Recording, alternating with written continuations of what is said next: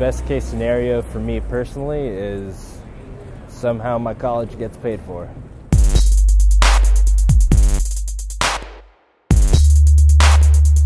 Best case scenario for me is that I don't get destroyed for my stances politically, because I did align with Trump and I did vote for him.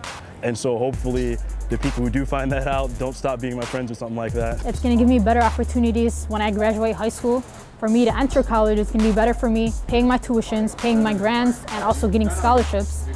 And that's also going to fit into the part of the economy, which it's going to help boost, hopefully. And it's going to give me a better chance and opportunity to get the job I want. Things don't change much, that he's a lame duck president that can't get anything done, and in 4 years we elect somebody better. He changed the gun laws and he'd be more lenient on convicted felonies. What I hope to happen for my family is that family from overseas will be able to come into this country under our hopefully good immigration rules and laws. Since I'm gonna open my own automotive shop, I would hope that he keeps the automotive industry stable, just like how Obama saved the automotive industry. He'll finally get a hint at what it really was to be president. Not a fluke, not wanting it, but he'll really get to understand the pressures behind the presidency, and he'll stroke out. Worst case for me personally is I get kicked out of the country.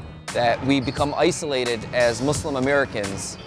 We become distant from the rest of this nation and are positioned to where we are no longer welcomed in this country.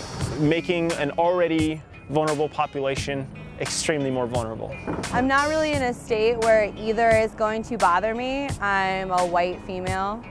I don't really have a lot of prejudice against me, so I don't really see this kind of playing out badly for me, which is really sad that I actually get to claim that. Worst case scenario is if Donald Trump builds the wall. And it stays the way it is because it's pretty bad right now. It's been pretty bad for the last 8 years. I don't personally know if there's any upside for me under a Trump administration. I'm a small business owner, and based on the way I do things, his philosophy isn't going to work for me.